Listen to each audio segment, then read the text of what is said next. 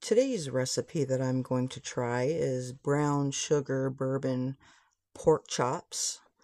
And I'm also going to be making some um, Brussels sprouts. I'm cleaning them right there. This is actually going to be my very first time making the brown sugar bourbon pork chops.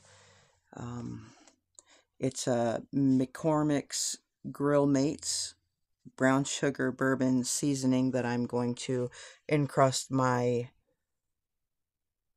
pork chops in. Okay, so anyway, this is me right here. I am cleaning the Brussels sprouts, getting them, just cutting them in half, removing the yucky parts and part of the stem and cutting them in half, and that's always fun. Surprisingly, my favorite part of cooking is the prepping the vegetables. I like to do it. I don't know why.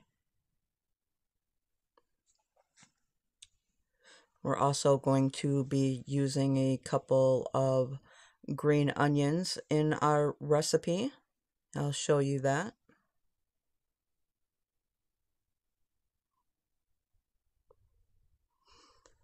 All right, let's get these Brussels sprouts into a pan. First, we gotta put some oil into the bottom of the baking dish. Oh, yeah, by the way, we gotta preheat our oven to 425 degrees.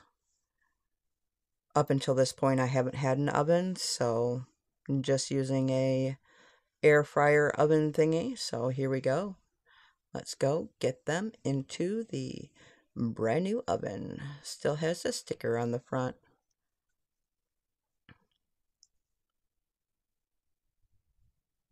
$4.25. All right, let's thinly slice these green onions. We are going to separate the lower part of the green onion from the upper part of the green onion. The tighter the onion is, we're going to put that in one dish, and then the looser the onion is, the darker the green, we're going to put that in a different dish.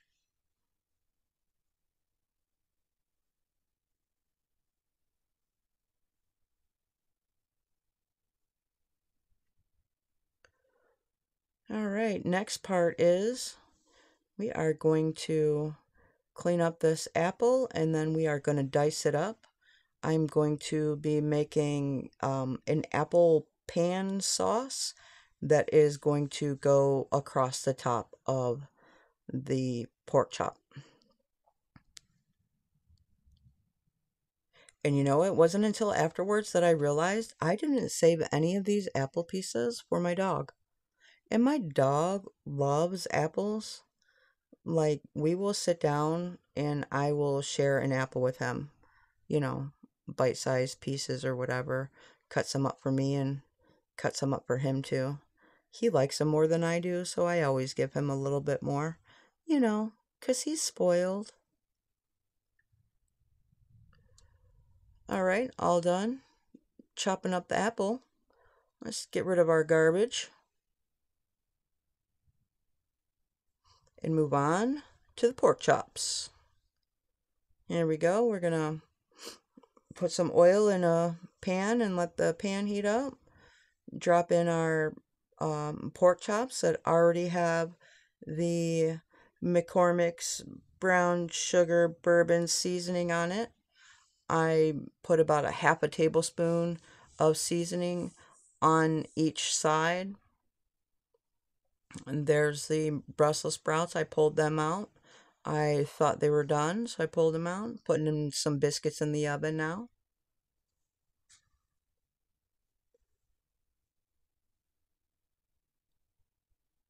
I was hoping to get the sizzle on camera, but the other camera that I had set up, I had my phone set up to record the audio of the sizzling part, and it the screen turned, so it is not, I didn't like the way that was turning out, so I just kind of removed that section, and and kept that part for the short. And here I am after I flipped my pork chops. I needed to add a little bit more oil to it. Just letting them cook. Oh, and that I'm putting the green parts of the green onions into some instant mashed potatoes that I made over there on the other side. And I put a little bit of sour cream in my mashed potatoes, and there I'm putting in a little bit of milk into my instant mashed potatoes. I would have done regular potatoes into mashed potatoes, but man, that just takes too long. The instant ones are delicious. And here we go, we are trying to sear the edges of these pork chops. They are looking like they're almost done. Let's put these on a plate and set them aside, because we have a sauce to make inside that pan. Look at all the yummy goodness. Okay, so we put the white part of the onion in there, and our pieces of apple. We are putting a little bit of salt and pepper on there. And we are also going to add some chicken bouillon, because chicken bouillon and pork products just taste awesome. I don't know why. Add some water in there.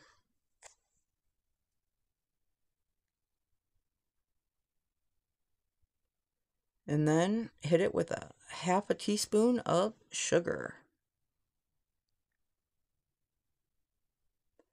Alright, and we're going to stir this up a little bit, scraping the bottom of the pan as we go, because we want to get all the beautiful taste from the fried pork chops that were in the pan mixed into this sauce that we were making. Look at how bubbly that is. Doesn't that look great? Alright, that was kind of a weird cut, but we are ready to get everything out onto plates. Putting this apple pan sauce onto the pork chop. Let's try it out, see how well I did. Putting a couple of pieces of apple with that piece of pork chop. Yep, that tasted good. Let's put a couple of pieces of apple with this Brussels sprout. Yep, that tastes pretty good too. The only thing is those Brussels sprouts didn't cook all the way. I should have cooked them a little bit longer. And what is the verdict, guys? What do you think? Absolutely, it's a winner. Winner, winner, pork chop dinner.